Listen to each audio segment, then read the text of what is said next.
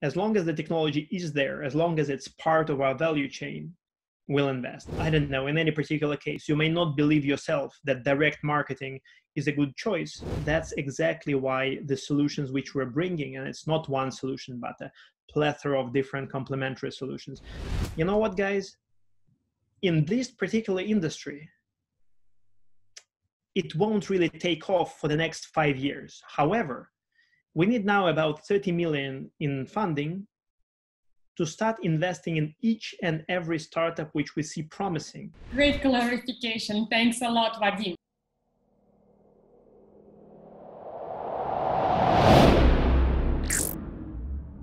Good day to everyone. This is Venture Investor Economic Focus by InnMind.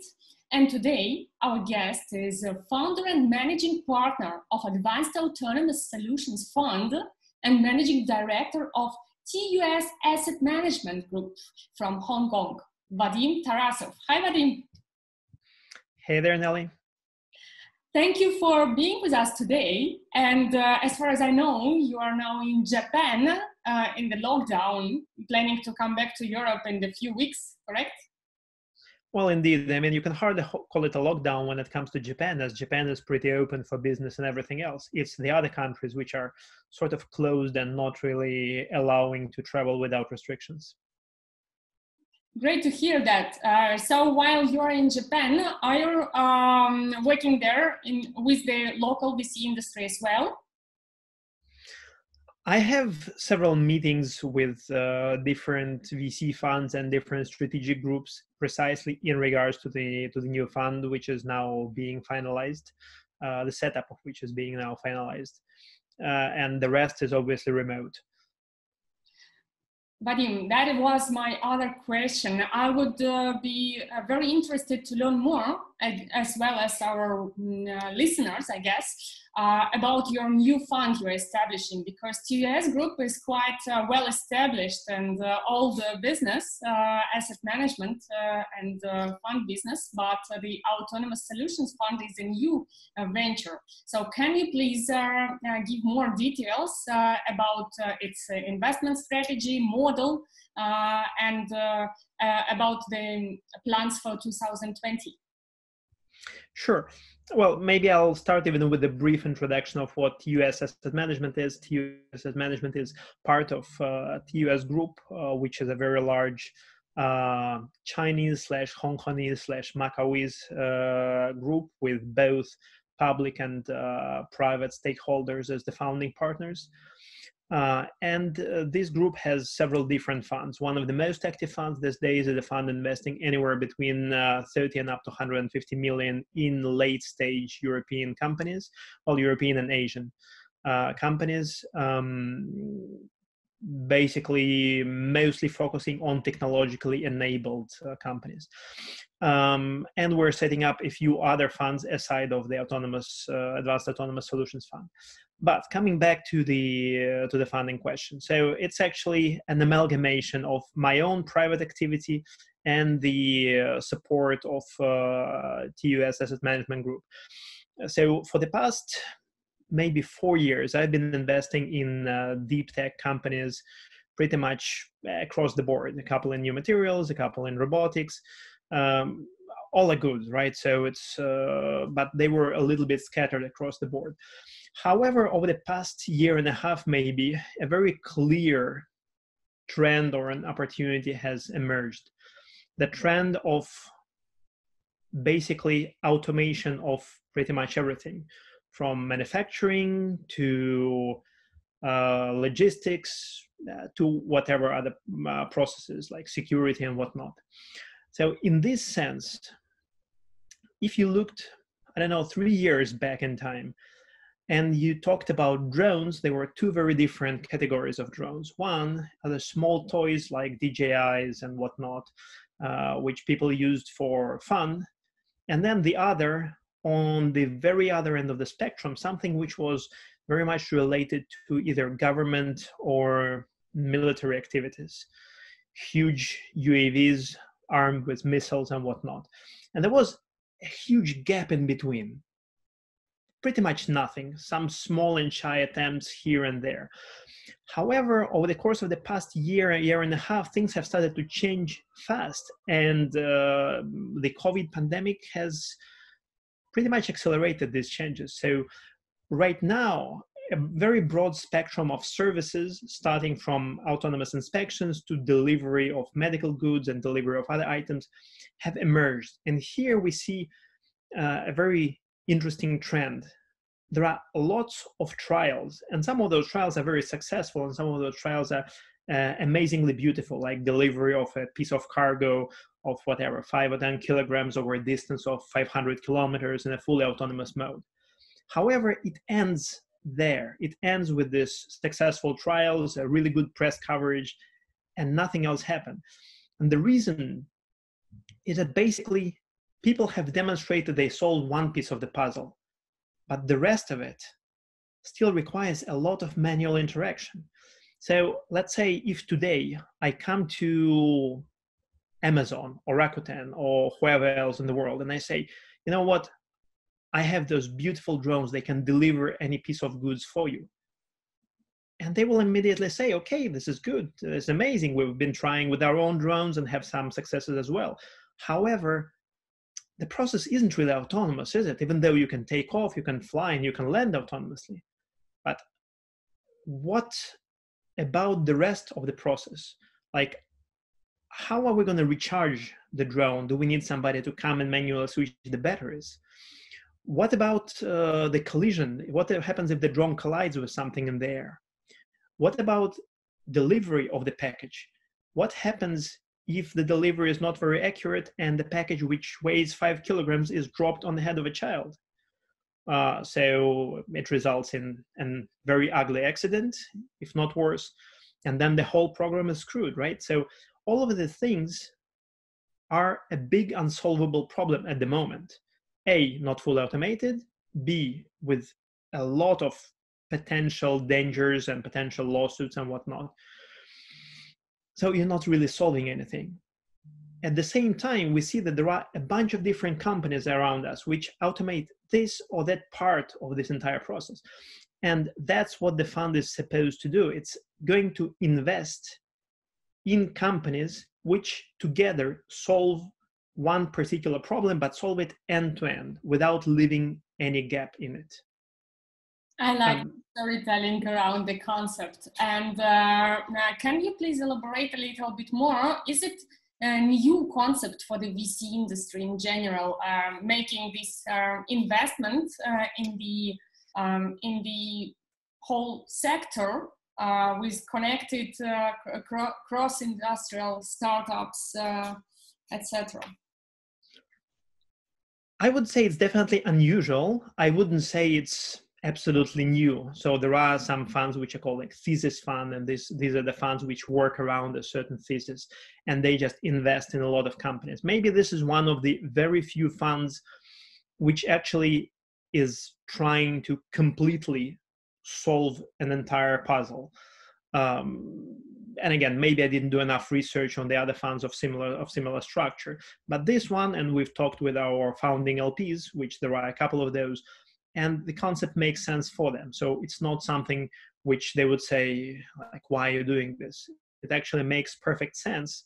And it vastly decreases the risk around the fund. So we're not investing in a hope that the companies will figure everything out themselves, which hopefully each of the companies will, right? It's like all of the companies we're looking at or have already invested in are companies with existing ongoing business, right? So they're going to do all right on their own. However, we bring to them an additional value add as a fund. We combine their solutions with other solutions, and we come and we also help them with selling of this entire basically outsourced process, so to say. And again, it's not our pipe dream, right? So it's not something which we think is cool, but doesn't have any industry validation. So the reason why I'm saying this is that even today, we have several different requests for this functionality which we're enabling across several different portfolio companies. If things go right, and again, this unfortunately is affected by the situation with the travel and the coronavirus, as probably everything in this world today. But most likely we're going to do let's say like a pre-production test case somewhere in August with a very large company which shows or showcases the combined use of autonomous wireless charging, ultra high precision lending, and amazing drones, all for disrupting the last mile logistics and delivery industry. Mm-hmm. How big will be the fund? So the first fund is going to be 100 million with the first closing of 50 million. And basically most part of this closing is already signed up for in the firm commitments. And even as we're setting this fund up, I'm in parallel doing the investments in a private manner together with a few partners, co-founders of the fund in the companies which fit this thesis. Mm-hmm. Vadim, that's amazing. It is not already first time I see that during the pandemic, during the lockdown, new funds are established and actually don't feel the lack of private money coming in. Do you think that's because of your personal track record and successful deals behind, or maybe that's because the timing is very good and many people understand now that the drone industry can boost in the nearest 3-5 years? I believe it's a combination, a little bit of both. There are a few LPs which have agreed to invest because they know me personally and they had a positive track record of me investing their money in certain companies. But then again, there is a vast layer of people who just look at the concept and say, you know what, that makes sense. So it's a combination of kind of a proven experience plus people who really believe in the thesis. Mm-hmm. And actually, there was a case where I've reached out to a founder of a very large and pretty well-known fund to invite him as an advisor on the board of this fund. And while he said, look, the idea is fabulous. Unfortunately, I really cannot join as an advisor to a fund because it's like sort of competing activity. However, if you ever decided to change and to build out this fund within the scope of our group, we would more than welcome that. So for me, this was a really good validation of the entire concept of the fund. So actually you got an offer to build this fund, but within the investment group which exists in... Yeah, between, let's say from a very different group. But again, for a number of reasons, obviously that's not possible. So I limited myself with politely saying thank you. And it's a pity though that this particular person didn't join as advisor because he would have added a lot of value, I would say. It sounds really cool, and let's structure the conversation the following way. Actually, in our YouTube channel, we have two types of audience. One, the biggest one and the most advanced, are the startup founders. Many of them are VC backed already. Others are planning to pitch to VCs, and of course, the majority of content we produced was for them. But during our recent interviews, as a result, we noticed that we have quite an audience of angel and private investors also watching our videos and interviews, and sometimes asking us to introduce with startups or investors with whom we communicated during the interview. So therefore, if we already started the topic of the VC fund structure, etc., let's in this first part focus on the investors audience. And in the second, switch on to the questions from startup founders. So for investors in particular, if it is nothing around confidential information, can you give a little bit more information of what is the minimum check or limitations, or what is your ideal LP portrait which you would like to see in your fund? So sure, actually the LPs for me are split in two different categories. One is purely financial LP, and there it's basically the minimum check is going to be 5 million, and I'm not really interested in dealing with anything smaller than that. However, if there is a strategic angle, like for example, this is somebody who's been involved in the logistics industry,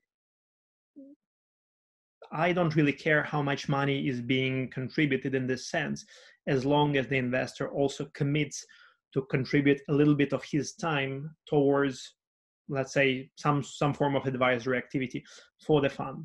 Like, for example, if we need to understand the economics of a certain part of the industry, etc., his vision or his input would be quite valuable. So if there is a strategic angle, we don't really care, so to say.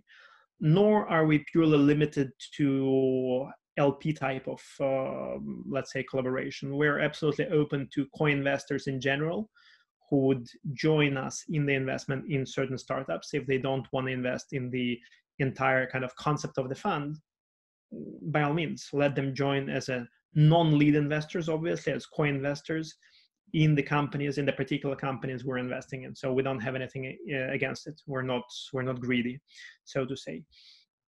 Do you also are you also ready to collaborate with syndicate funds or angel clubs, which we have quite a lot in Europe? By all means, again, for me, as long as they are not, so to say, not in the driver's seat, but they're in the co-investor seat, as long as they don't affect the overall strategy and the approach when it comes to certain investment, we more than welcome that. Awesome. So if you are an investor, an angel investor who is watching this video interview and interested to co-invest with Vadim together or become the part of the fund itself as an LP, contact Vadim. We will put his LinkedIn profile in the description, or contact InnMind and we will introduce you directly. Don't hesitate. Also, the same goes for anybody who is involved heavily in logistics industry, in the drone industry, and in, let's say, last mile delivery one way or another. So all of these areas are of interest in general for advisory and other sort of collaborations. Great. Speaking about the drone industry, as far as I understand, however, I'm not the expert in this field, but I heard that one of the barriers of the huge development of this industry last years was a regulator itself. How do you think, or maybe you have some insights being very much involved, will we see some changes in the nearest future? Well, I mean, on the one end, yes, regulations are definitely one of the reasons why the industry is underdeveloped in many countries. And here, the whole process is split into different regions and the policies which are applicable to each region.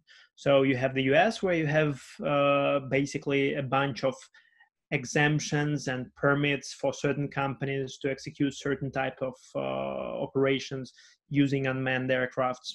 Again, certain weight limitations, altitude, corridors, etc., right? But little by little, the whole industry is going to be going into pretty much very standard type of operations. I would give it maybe 3-4 years. Europe will follow suit. So it's going to be absolutely the same in the next 3 years, I would say, as well.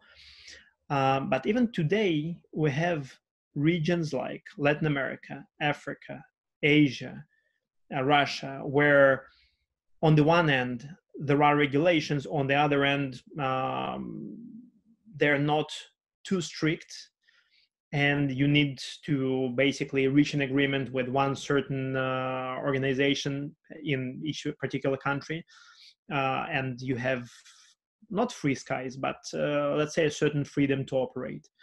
Also, depending on the particular segment of the industry,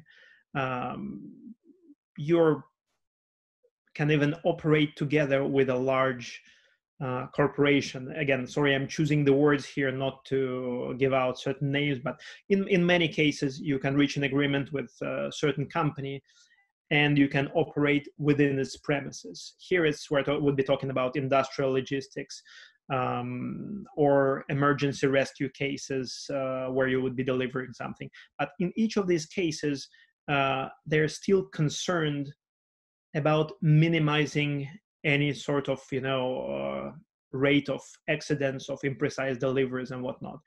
And that's exactly why the solutions which we're bringing, and it's not one solution, but a plethora of different complementary solutions, they make a difference. So this is why hopefully within the next 6 months, you'll see our, let's say, combined solution operating in at least a few locations. I more than agree with you that it seems in developing, so-called developing regions, the drone industry with the big territories, the drone industry is more demanded and maybe even more advanced in the implementation side. I mean, not long ago we had the Agri-Tech Challenge in Africa together with the World Bank, and we have noticed that there are a lot of startups working with drones in agri-tech industry, collecting information with drones, information about the crops, etc., analyzing data. When you say you invest in the whole sector or cycle of this drone industry, do you also invest in the companies which make applications for drones or use drones for certain applications or industrial needs, but do not produce drones or elements for drones itself? Absolutely. So we invest from software to infrastructure to the drones themselves, pretty much everything within the segment. As long as we see a near-term application of this technology, a near-term practical industrial application, we'll invest in this. And again, in this sense, just to give you a range of things where we're investing. So one of the companies is a company which does wireless in-flight drone charging. So it's not the drone itself, it's part of the infrastructure. So you could compare it to the, sorry for interrupting. Can you can name the companies if you want? And unfortunately, at this moment, I can't for a number of reasons. I would be happy to name it, let's say, in a separate private conversation. But again, it's easy to look up, so to say. So anybody is more than welcome. It's relatively easy to find.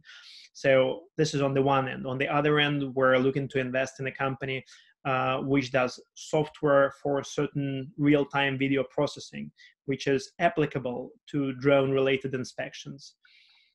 Again, precision landing pads, drones, or not drones, but systems which a useful payload, which is used for agricultural applications of drones. So everything which has a very particular practical application which falls into the scope of the fund. Mm-hmm. Okay, so if we started this part, can you please go more in details? What are your investment criteria, or what kind of startups you are looking for? Meaning, what stage, what development progress, etc. So for the autonomous solutions fund, the stage, we're, so to say, stage agnostic with one limitation. We need for the technology to be proven. We don't care if there is no commercial traction, we'll take care of that. However, we wouldn't like to take on any technological risks. There are a few exceptions to this.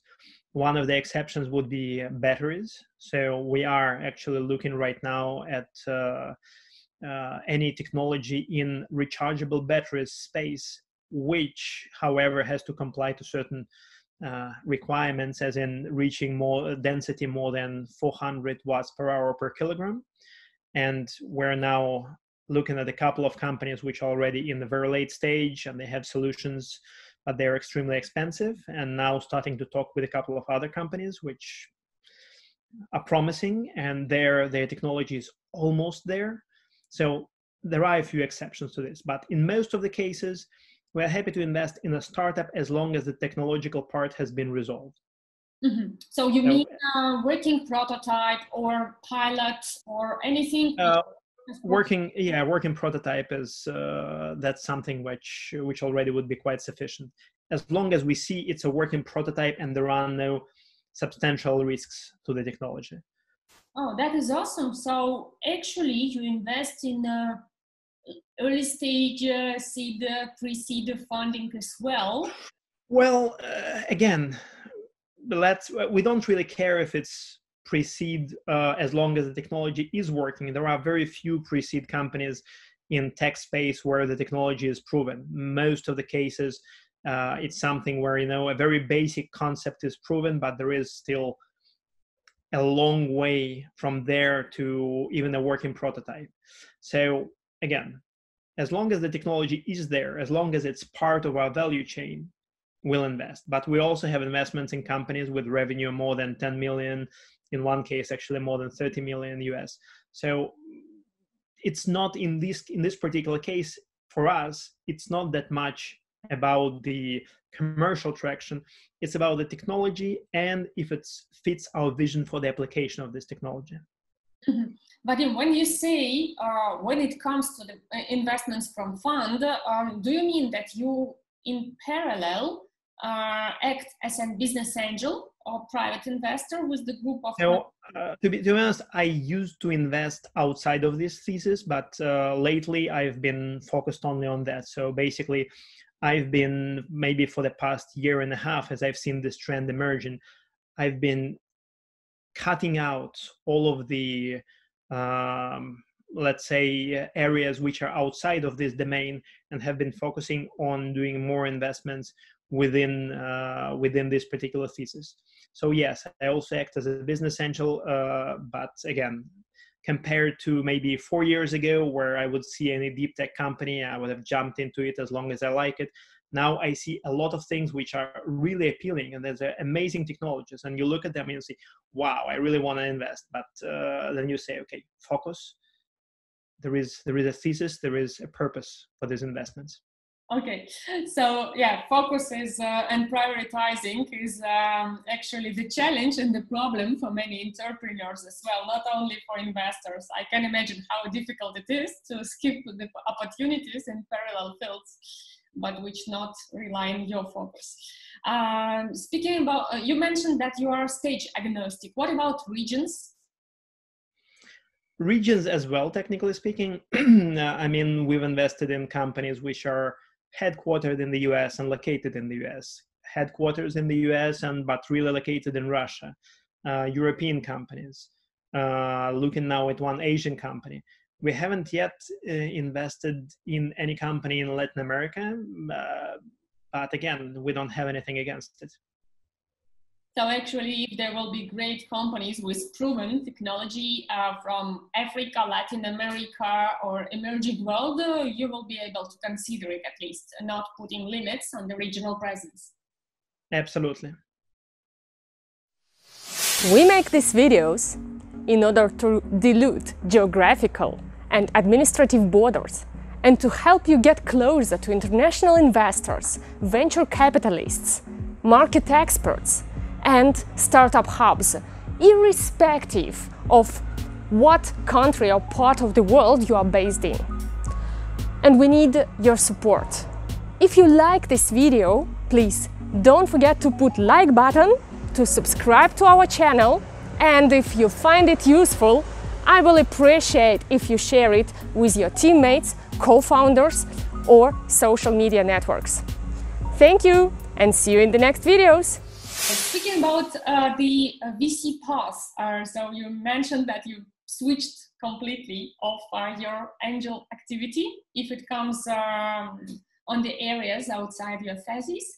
But the question which we receive very often from startup founders, which are interested about VC industry or venture capitalist mindset, they ask, what actually does it take you as a VC to to choose this path on a long term? What I mean here, or what they mean here is, what is the worst and the best part of being a VC venture capitalist instead of being a business angel or private investor? Oof, that's a tough one. I mean, venture capitalists as working part of the fund, there you usually, again, doesn't really apply to the fund I'm talking about, the Autonomous Solutions Fund, because that's a very special animal. But generally speaking, if you're doing a VC fund, you're purely, let's say it's an enhanced statistic play, right? So you invest in a number of companies which fit the criteria and for which you sort of see the perspective of their development. But in a matter of speaking, you don't really care about each particular company. There is a lot of statistics involved there. Usually as a private investor, unless you're, super angels like, let's say, Tim Draper in the US, right? So there, for him, it's also a statistics play. But again, you can look at him as a fund. In case of private investing, most of the time you really do believe in the company you invest in, right? So you have, it's not just one of the bunch for you. It's not a statistical number. It's something which you, at least in my case, which you feel very passionately about. In one of the cases, one of my investments, I've invested in a Spanish company because I had a lot of faith in their product and in their future, and actually had to get involved on almost operational level to take them from Spain and to the US to find a decent team there, enable the whole collaboration concept and whatnot. Again, it took a lot more time than I initially envisioned dedicating to this particular company. But also now it brings a sense of deep satisfaction for this. As a VC, again, of course, you're happy about the companies getting new rounds, getting exits and whatnot, but in the end of the day, for you, it's a game of statistics. Mm-hmm. And in VC, you feel more protected risk-wise, or it is really similar, whatever it comes to the investment in the startups? Well, I mean, VC and investment in the startups on a personal level is pretty much the same thing, right? So the only case is, as a business angel, you invest your own money. As a VC, it's partially your own, partially others' money. So in a VC, for you to be successful in long term, you need to perform on each of your funds. Otherwise, it would be next to impossible to raise a new one. Do you jump on the boards of the companies you invest in? Almost always, with few exceptions, and normally the founders really appreciate it and valued it, at least in the vast majority of the cases.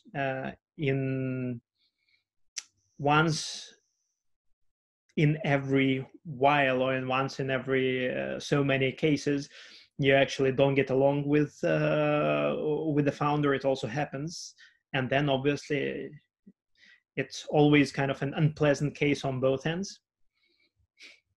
Yeah, that is true. We very often hear the discussions among startups that they think or believe that every VC wants to be in the board and have the power of making management decisions. But in general, it is a huge responsibility, and for VC, it is a headache, actually, in many cases. It is, absolutely. So it goes like this. One, you usually do want to be on the board of the companies you care about, especially if you can add value there. Which is why, if there is, even in a fund or funds where I've worked before, even if there is a company which is in the segment where I don't understand anything, such as, for example, fintech, I would never go on a board in this company. I would add zero value. It would be a boring exercise for me personally. I really don't care that much. I'm not passionate about this. However, if it's an industry which I understand, where I can add value, yes, I do want to be on the board, but not to take management decisions. Basically, I've joked about this several times, but I really think it to be true. usually once you invest, you become a slave to your portfolio companies. Or again, at least in the vast majority of the cases, the founders, the CEOs, etc., they value what I contribute, and most of them can say that I bring something additional to the table aside of purely the financial aspect. So that's exactly this topic, bringing additional value on the board. It comes to smart investments, correct? I don't know how to call it, and many times it's not even on the board. In one particular case, I am not on the board of the company, yet I'm helping the entrepreneurs to basically expand to other markets, do some introductions, etc. So in general, I mean, once you invested money in the company, you usually want to help this company prosper. So you would do pretty much anything you can and anything the company requires, from introductions to helping them with their deck, to figuring out certain operational issues, in some cases even figuring out legal issues together with them and with the investors. In some extremely unpleasant cases, and it also happened in one of the investments where you had to change the management of the company. Luckily enough, it wasn't the founders, but a hired management, but a management which was, let's say, actively mismanaging the company. And it was a tough and a very unpleasant process. But, it all, knock on wood, ended well. And when it comes to this kind of unpleasant situations, actually the management team and the founding team, they are not the same teams, yes? Well, in my case, yes, it was basically already a management which was hired by the founders. But I know cases with other cases, luckily, which hasn't happened to me yet, and hopefully will not happen to me, where, the VCs are at war with the founders. It also happens. And also happens anywhere in the world. So it's not limited to Europe, Russia. It happens in Silicon Valley. It happens in China. It all depends. Yeah, absolutely. I agree with you. It happens very often, and irrespective of region, nationality, market segment, etc. Well, I wouldn't say very often. Very often, if it happened very often, I really would prefer not to be not to be a VC. Usually, when you invest in the company, again, most of the time, you have enough interaction with the founders to understand that they are reasonable people. It's honestly speaking, in very few cases where you make your decision without having, let's say, had an extensive personal interaction with the management team, and they look reasonable and they sound reasonable, but then in the end of the day, you look at the results and the performance after some time, and you see that basically people are just sitting there for the salaries. They have a small stake in the company. They care more about getting their paycheck than about company actually reaching some results. And in that case, yeah. I was meaning not very often like a daily issue, but in comparison with when it comes to public cases, because in publicly it is more used to discuss success cases than failures, conflicts, and other shit which is usually happened under the closed doors. So what would you advise to the investors and maybe startups as well, if it is possible, how to avoid these kind of situations when the investor and the startup can be not on the one wave, or can share different points of view? How to deal with that in order to avoid the conflict? Well, I wouldn't say anything new probably, but it's explore the personal chemistry. I mean, in the end of the day, when you're getting into an investment and it's a serious, tangible investment for you, it's something where you need to understand and sort of like the team you're investing in, right? So if you feel that like each and every conversation with them is exhausting for you for one reason or other, it's probably already not a good idea. Even if the company looks great, etc., but you feel that they need a lot of, strategic sort of guidance and whatnot, it's definitely not a good idea for you to invest in this company, because you will have to be interacting with them for a long time, and it will be an endless frustration for you.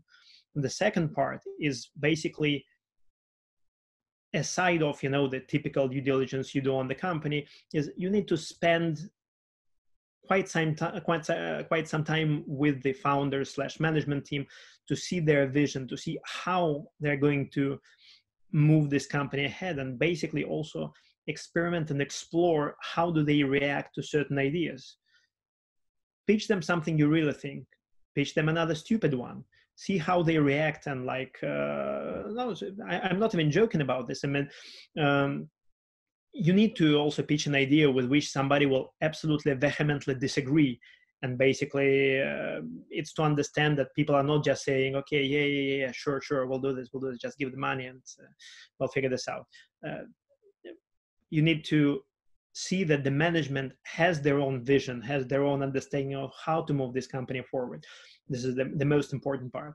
But B, that they're technically open to suggestions provided these suggestions are reasonable, and that they're firm enough not to accept any stupid suggestions.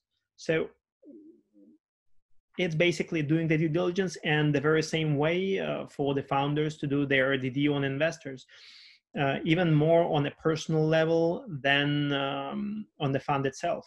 I mean, even in the really huge funds, like top funds in the Silicon Valley and whatnot, it matters who is going to be working with you. Because again, for the large funds, you have one partner with amazing, well, 1, 2, or 3 partners with amazing reputations, but maybe you're not the company they're going to be spending their time with. And maybe you'll see them once every quarter, 4 or 5 minutes, and they'll listen to a report and say, oh, okay, that's great, and we'll walk off. So you're not going to get what you need, and you'll get some other either partner or whoever who doesn't even share your vision. He will try to say, you know what you're doing does make sense. You need to pivot the company activity towards this and that.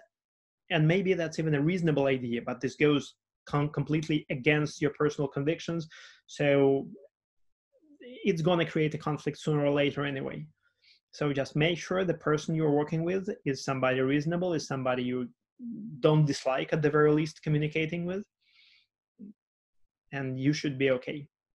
I really love your idea of exploring personal chemistry, asking questions which maybe will taken negatively by he or she, and with which person will disagree. But wouldn't it be the guarantee that the person will, or at least huge risk that the person will consider you being insane, and from here on... Oh, wait.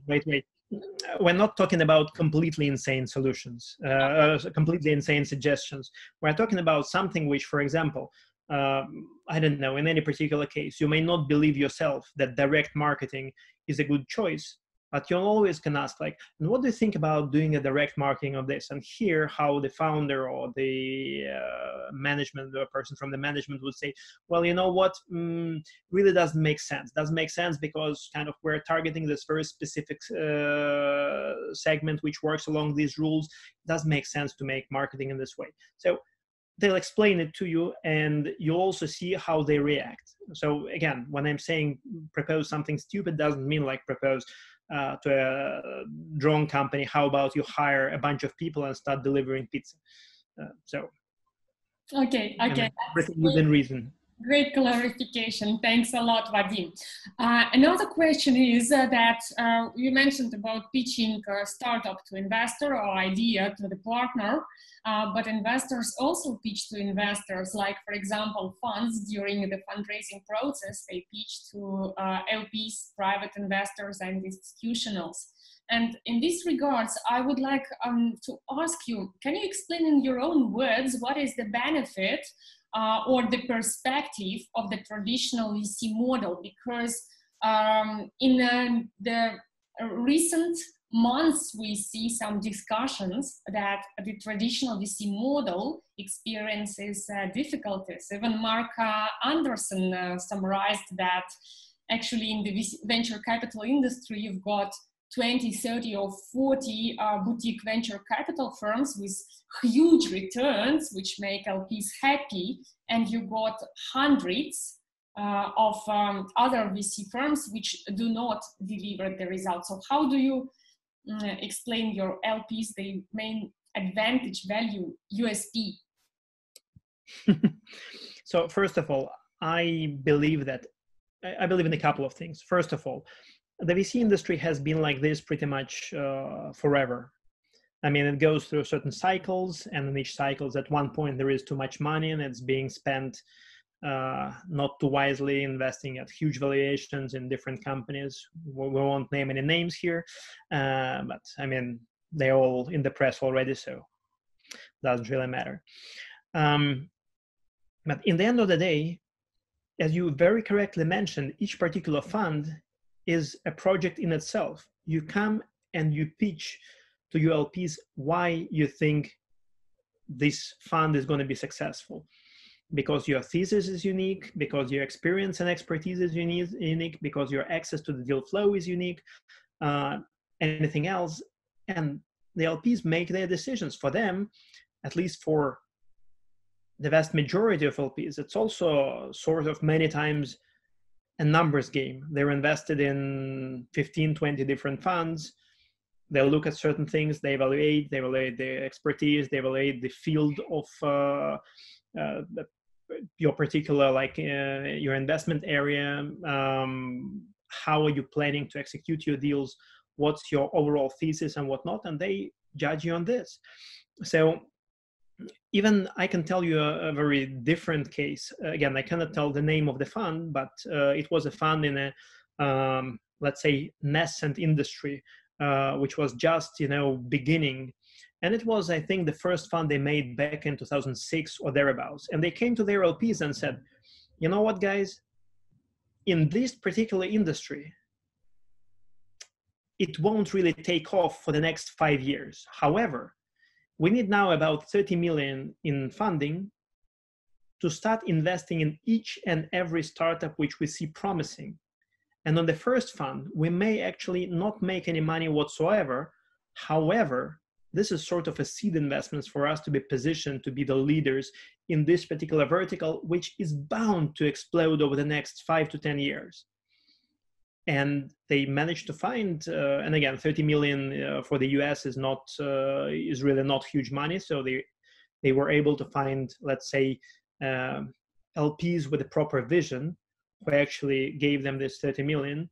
They really did invest in outstanding companies in the segment. It took for the companies for a very long time. Well, some obviously went under, but others, the one that thrived, they created a reasonable upside for the first fund. But for the second fund, they came to the LPs, to the same LPs and to the new ones and said, guys, you know what? We know everybody in the industry, literally everybody. We've seeded this industry for the past 5 years. So now, how about you give us a lot more money and we're definitely going to perform well. And I think they're on a very decent track now. Again, unable to give the name for a set of particular reasons, but that was their pitch, and their pitch was in a way unique. I really was amazed by this approach. Yeah, I should have thought about this a few years ago with the drones. That is a good example, really. And I think that this answer should at least make LPs think positively in advance and consider. Actually, it does when somebody tells you up front, like, look, guys, we're looking at the bigger plan, the bigger picture and whatnot. So that impresses. Now, though, in my particular case, I go pretty much the other way around. I'm saying, look, we're not investing in something which 10 years from now is going to be absolutely amazing and huge. We're investing in something which will give the first results within the next 6 months. You'll see the first kind of joint implementations with customers of the joint solution. And also it makes sense for a lot of people. So it's because it's a very fresh alternative to, unfortunately, what's now happening in this segment in Silicon Valley, where you come to a lot of pitches and there are people from Harvard, Stanford, really good universities, MIT, and they say, you know what, we're building this super modern electric autonomous passenger aircraft which is gonna dominate the world in the next 6 years. Here are the plans. Here are the buyers of the team. We just need for now 20 million to start with, and maybe we'll do a next round of 100. And then, you know, Boeing or Airbus or whoever has already pre-ordered for 100 of aircrafts like this. What they fail to mention is that, okay, the first aircraft they will produce is going to arrive in the next maybe 4 years if they're able to produce it. And Boeing or Airbus or whoever will only buy this if this aircraft meets a set of very specific criteria, which are not going to be met. And again, unfortunately, without putting any names, there is a very good case of a huge, probably the biggest investor in the world, having invested 150 million in an idea of an aircraft of a certain type, which would soon dominate the industry. And basically about a year and a half into the project and more than a half of the 150 million spent, this particular investor realized, you know what, nothing's going to happen. It was a free experiment for the other company. So things like this is what unfortunately turns away many investors from the from the topic of UAVs. So in my case, I had to pitch it in a very different way. I was saying, guys, we're never looking at something, or almost never looking at something which is more than 3 years away. We're almost always looking at something which is 6 months away at worst. And this is kind of our value proposition. We're investing the technologies of the future, but in the solutions which are required today, not in the distant future.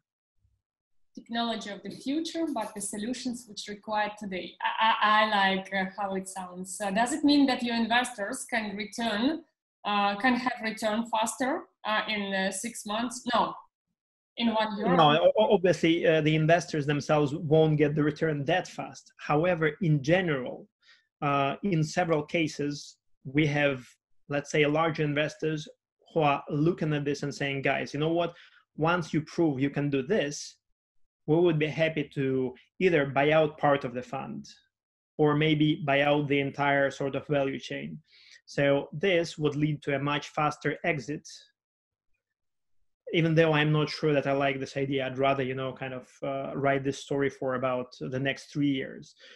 But this fund is one of the other differences is it's shorter than the most of the traditional funds. You know, the traditional VC fund is usually something like 8 + 1 + 1. So 8 years normal lifetime plus a couple of extensions 1 year each, depending on the conditions. Especially in the so in our case, it's 5 + 1 + 1, but actually I don't even think the +1s are going to be necessary. So that's anyways. funny that we speak about this topic just a few days after Elon Musk have sent his commercial spaceship and had successful jump to the space. So it seems that after this happened, a lot of investors became private investors, became more proactive in negotiating with different funds and jumping SLPs. Did you feel it?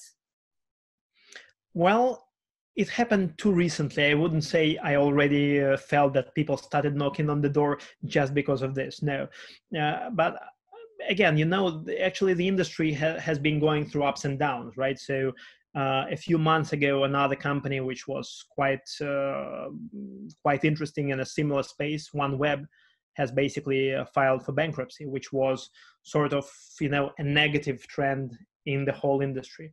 But again, those are the companies which, you know, require hundreds and hundreds of millions. And for me, it feels a little bit like a casino bet. I unfortunately, again, I just don't think I can afford doing bets like this. I go for which is why what I mentioned, like the investments are being done in companies where the technological part is resolved. So at least the technology is either one of the best in classes or normally unique. And there is no risk like this, because again, you put me 3 years back and give me 100 million, and somebody like Elon Musk says, would you invest in SpaceX? I probably would still say no, even knowing what I know now. It's too much of a bet. Now, today it took off. Tomorrow, who knows if it's going to be something very consistent and whatnot. So if I have a check of a few billion, then yes, 100 million I would most definitely put there. But otherwise, it's a casino bet. Unfortunately, anything which is more than a couple of years away for me is a bet which is too uncertain. Vadim, last question for today. Unfortunately, because we're limited with time, and we definitely need to make one more interview with you, digging deeper into the industry topics. You are such an interesting speaker. So the last question for today is, what actually should the startup founder consider before reaching you out and when pitching you his or her startup in order to get funds from either Advanced Solutions Fund or TUS Group? So what should consider, keep in mind? So, for TUS, so first of all, for every founders, many times you get huge mismatches in terms of industry. Even though on my even LinkedIn page it says deep tech only, etc., people come by with marketplaces, with consumer goods companies, with everything. So for me, even if the company is absolutely amazing, I would not invest in it, not because I don't believe in the company. It may be a perfect company, but it's just not a good fit for me. So a fit in terms of the industry, in terms of the stage. So TUS right now, the active TUS fund is the one that invests anywhere between 30 and up to 150 million. So we're talking about very late stage companies in Europe or Asia. Should cases like this appear, by all means, I welcome all the pitches related to that. For Advanced Autonomous Solutions Fund, the basic principles is if you see that a certain problem within the unmanned applications, with unmanned logistics, unmanned inspections or whatnot, if a certain problem has not been solved, and you have a solution for it, it can be a very small niche problem, but which is a showstopper for everything. Like, for example, autonomous swap of the battery in the drone, or for example, a smart mailbox, which would get the payload from the drone and provide the payload for the drone in a fully autonomous way without involving a human being. These things are of interest. Another drone company, I doubt it unless it really represents something completely new, completely different from all of the things which exist today. So just look for a problem which has not yet been solved, and it may be even a very small, very niche thing, but it can be blocking a multi-billion-dollar industry from complete disruption. And if this solution is not in the deep tech field, I mean, for example, if the solution is just an application or software, which can be the game changer. Same thing. As long as it solves a problem which yet in the field, for example, of unmanned logistics has not been solved, by all means, do reach out. Okay, thank you very much for this, guys. Did you listen this? Please consider your projects, and if you heard something from Vadim, which you understood you are actually doing or solving, reach out to InnMind or Vadim directly, pitch your startup, don't hesitate. He is open-minded and he is looking for solutions which can disrupt the industry and solve the problems. Vadim, thanks a lot. I really enjoyed the interview, and I wish you great success with the new fund. Hope that you will collect 100 million as soon as possible and spend them wisely in the future unicorns. Thank you very much. Thanks to you, Nelly. Ciao.